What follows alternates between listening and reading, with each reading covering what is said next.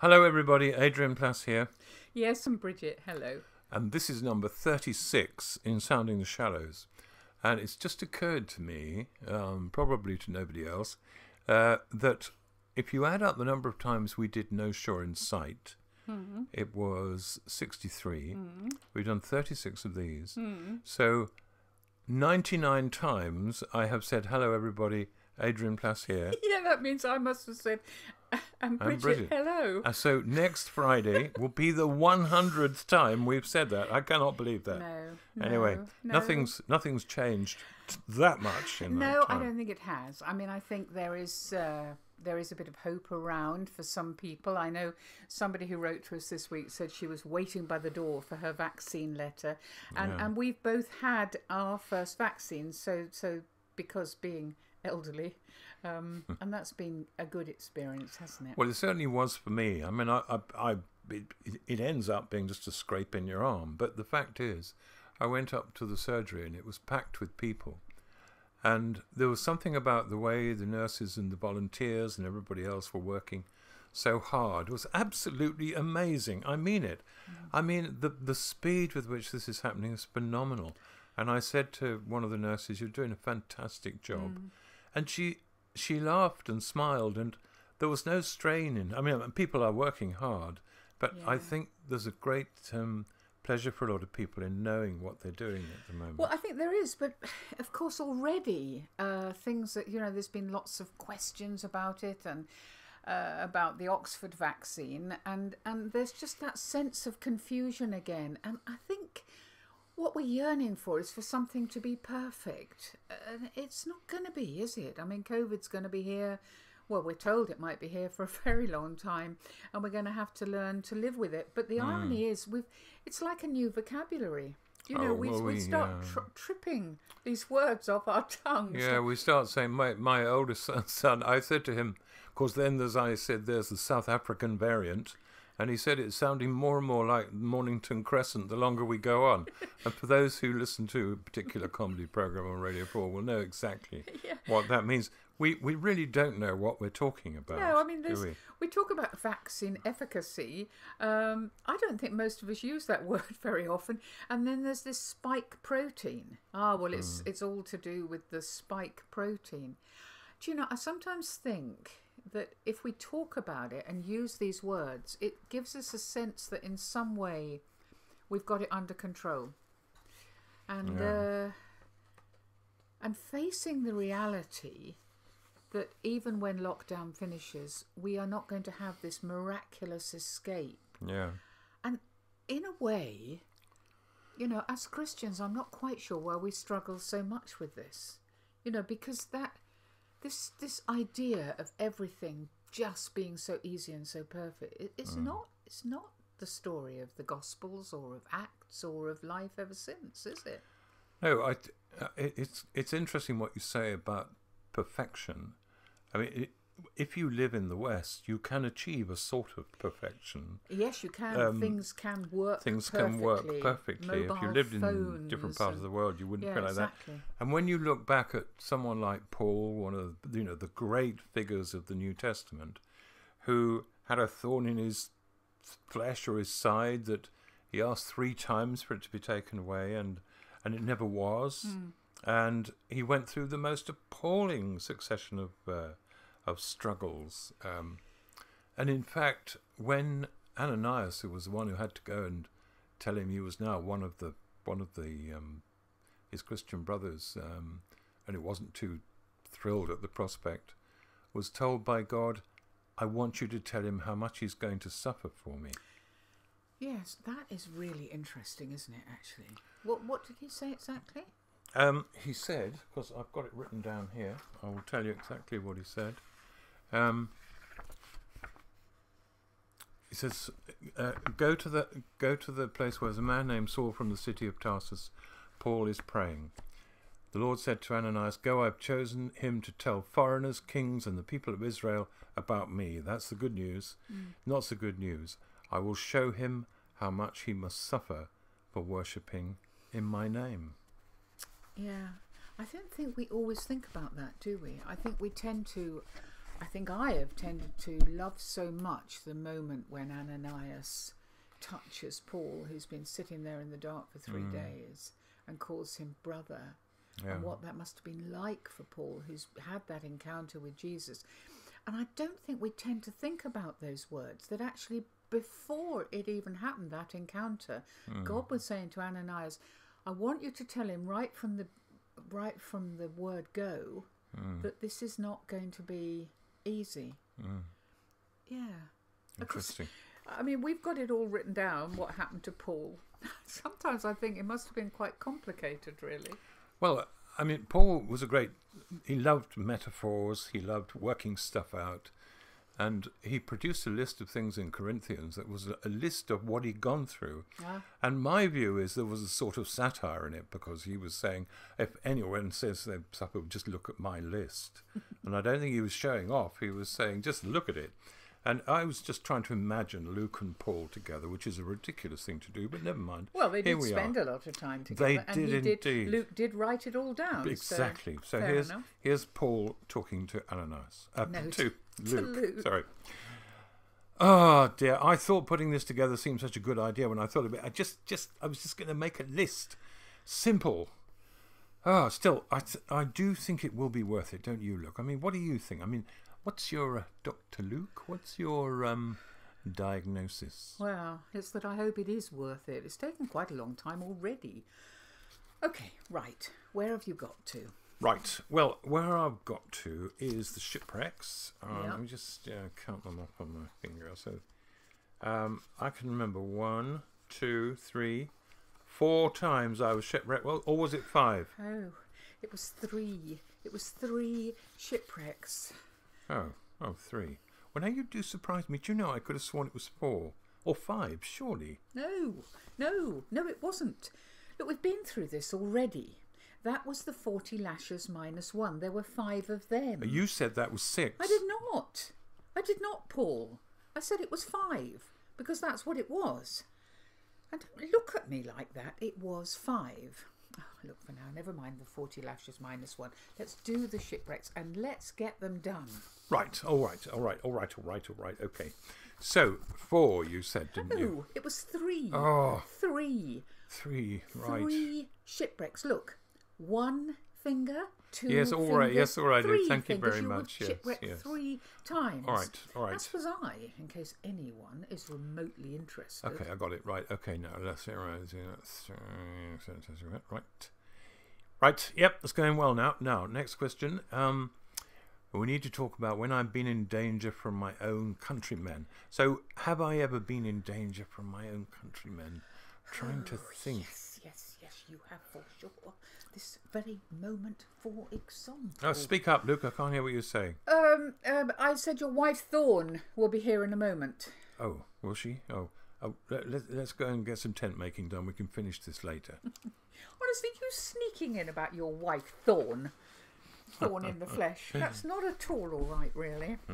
But it is interesting, isn't it? I mean, we get these double things all the time, like Jesus saying to his disciples, I've come they may have life and have it to the full. And it's easy to think, right, that means we're going to have the very bestest time. But then we get him saying, you'll be chased out of Jewish meeting places and the time will come when people will kill you and think they're doing God a favour. So it never was that it was going to be perfect. He also says, which is highly significant, that when I'm telling you this now, so that when the time comes, you'll remember what I've said. In other words, don't be fooled into thinking that total peace and avoidance of trouble is abundant life, because it's not. And he has actually said that the Holy Spirit will be with them. So he always says, you're not on your own, but physically you are going to be going through it on your own. But that he's leaving the Holy Spirit. But I think we do look for miraculous escapes in all sorts of ways. I mean, I think a lot of us would like to leap over the uncertainty and arrive at a place where we're perfect, where we've escaped who we are and moved into something slightly more admirable, really. Yeah, it's interesting. I think it reminds me a bit of when new babies come along and say perhaps the father is a very organised chap who knows how to do things and suddenly finds there's a little anarchist in the house. And to do things properly, you have to apply yourself not only to doing them, but accepting the stuff that surrounds you when that happens. I remember writing years ago in the Sacred Diary about the chief character, Adrian, wanting to have a new prayer life because he's now a house group leader. And this is what happened to him. Decided this afternoon that as a study group leader, a dramatic improvement is needed in my prayer life. I intend to pray for 2 solid hours every night after Anne's gone to bed. I think 2 hours should be enough. Don't want to overdo it. 1:30 a.m. So far, so good. Prayed from 11:15 until 1:15. I feel tired but mystical. Must keep it up. Monday, April 14th. Rather a shame Anne and Gerald can't make the same efforts over consideration for others as I'm making over prayer. The row they made getting up this morning when I was trying to get a bit of extra sleep, of course, I forgave them. About to start my new extra prayer time this evening, but got distracted by the quarter-finals of the North East Bedfordshire Indoor Bowls Championship on television. Suddenly it was 1 a.m. I'm too tired to pray. Why have I watched bowls instead of praying? I don't play bowls. I'm not even interested in bowls. Never mind. Tomorrow I'm going to get it right. Tomorrow for sure I'm going to get it right. 2 a.m. I really, truly, honestly did intend to pray tonight. I got caught up in a long Albanian film with subtitles set in a kitchen. I kept thinking something was going to happen, but it never did. And suddenly the film finished. I have crawled to bed. Wednesday. Felt morose and exhausted at breakfast. Anne said, "How's the late prayer going, darling?" Couldn't meet her eye. "All right," I mumbled. Gerald said, "Were you speaking in tongues most of the time, Dad? I could have sworn I heard you speaking in Albanian for ages." Oh, very funny. I deliberately didn't smile later on when he asked if I knew that David Owen was an anagram of an odd view. Fell asleep at work today. But I forgave them.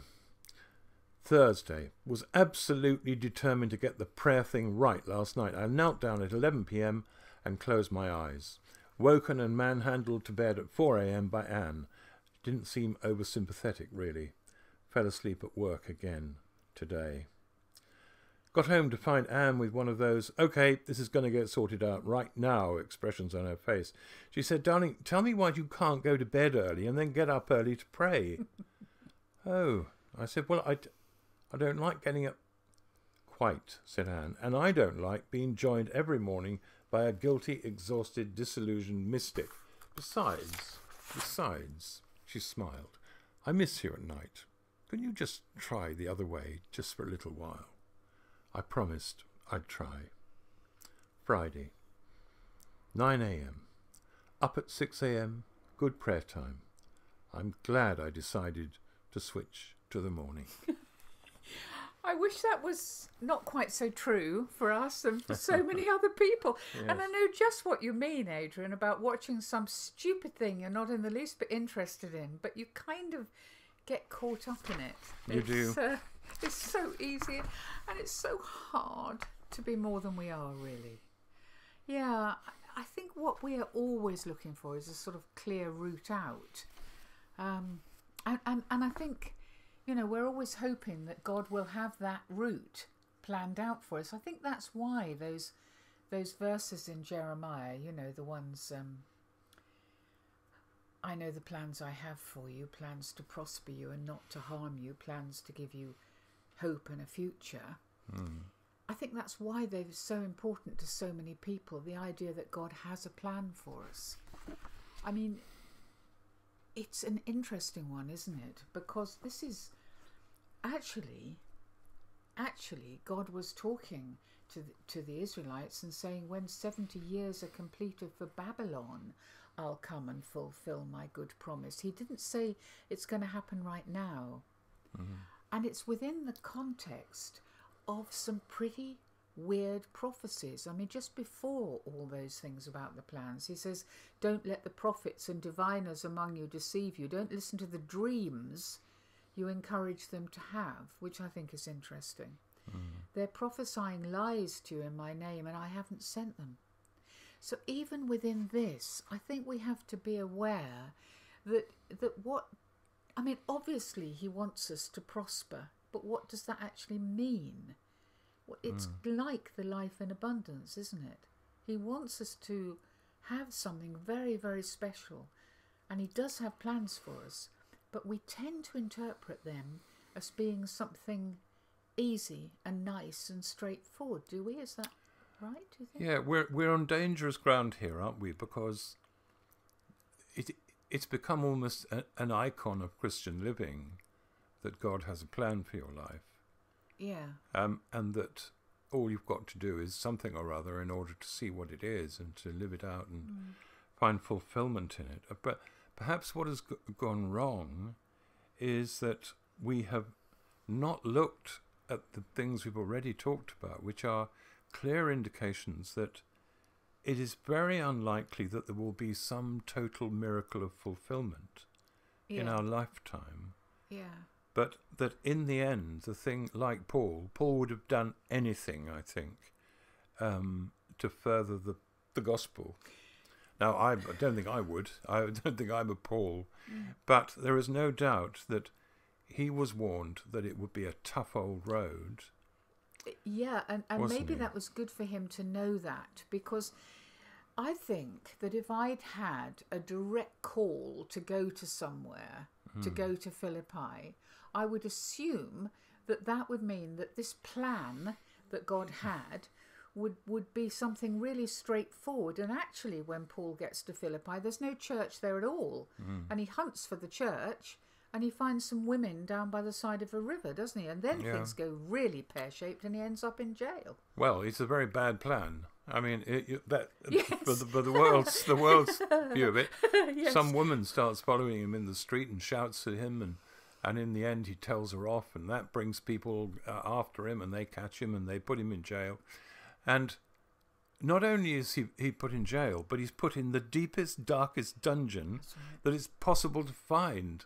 So here he is, absolutely, totally prevented from doing the thing, following the plan that was the plan. Yeah. And while he's sitting there, there's an earthquake. So it's still not going too well, but the earthquake knocks the shackles off him.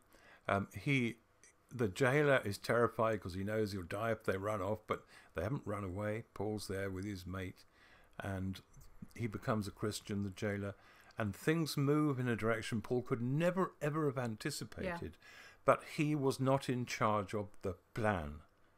He did not have a little map to follow to see what was going to happen. Maybe that's what we've lost. Yeah, maybe it is. I mean, I was thinking of our situation now, and I know a lot of people, including us, are longing to be back. I know some people are back in church, especially people not in the UK. And I know small groups are meeting. But for a lot of us, it's still on Zoom. And there is a sense sometimes that isn't the real thing. And when we get to the real thing, that will be what God wants.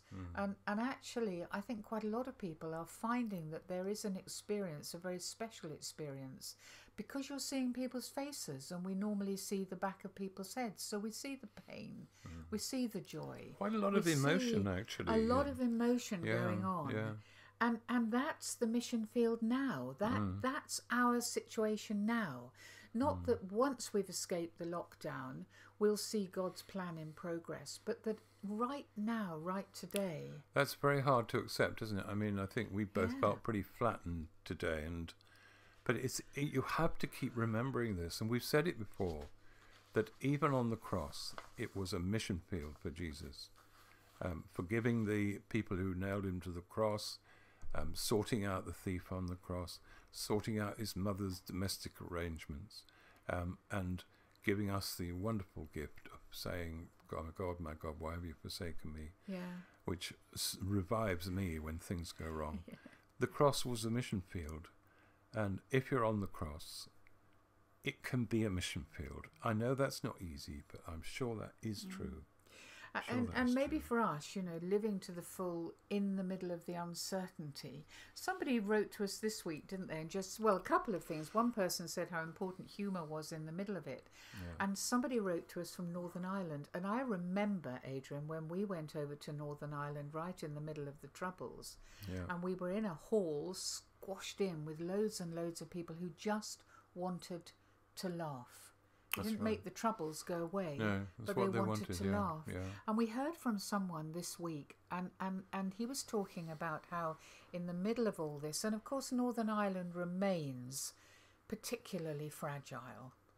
There's sectarianism, there's the tensions of Brexit, and they've got COVID. And he was telling us about a festival that's been going on online called the Four Corners Festival. And I had a look at it, Adrian, and the theme of it, which couldn't be more relevant, is breathe.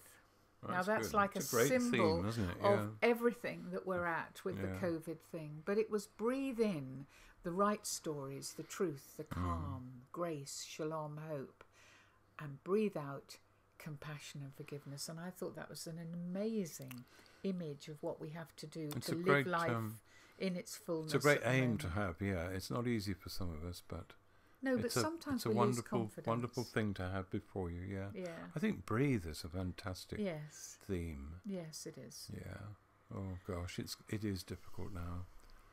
But I find that quite inspiring, I must say. It is. And I hope you all do breathe as well. Breathe in and breathe out. Breathe in. And live in the moment in abundance. Yes, if you can. If you can. Well, for a moment. Yes, for a moment. Yes, yeah. Cup of tea? I'll see you next week. Bye-bye. Bye.